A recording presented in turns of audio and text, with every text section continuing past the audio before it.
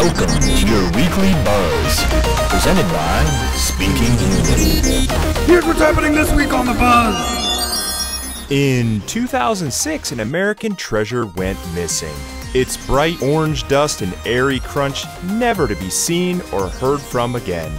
No, we're not talking about the comedian Carrot Top. Planters cheese balls will be bouncing back into select stores for the first time in 12 years. The triumphant return of the beloved balls in a cylindrical container was driven entirely by repeated requests from sad snackers.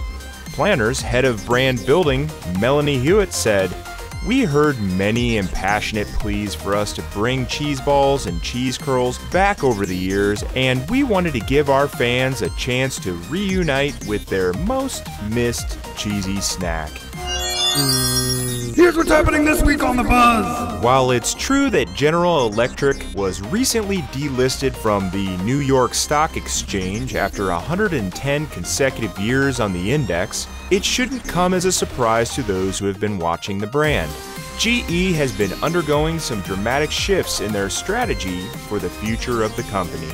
This includes the transitioning of GE to a software and analytics company, selling much of its industrial solutions and water and appliances divisions. And now, General Electric is going a step further by shifting focus to its aviation, power, and renewables divisions while separating its healthcare and oil and gas drilling businesses. This is just another example of how powerhouse brands can adapt and evolve even after they've become weighty with time. GE is definitely going through a period of refocusing, but it looks like the direction they're taking will set them up for future prosperity. Here's what's happening this week on the Buzz. While the buzz over the past year has been all about MoviePass and they're so cheap, how could they possibly be making money on that subscription service, speculation in the movie theater industry was that AMC, the nation's largest movie theater chain, had their own subscription service in the works. Sure enough, AMC officially announced their new service, the unfortunately named Stubs A-List program. Members of the program pay $19.95 a month plus tax and could go see up to 3 movies per week at any AMC theater nationwide. Unlike MoviePass, Stubs A-List members can go see movies in any format, including IMAX, Dolby Cinema, and Real D 3D.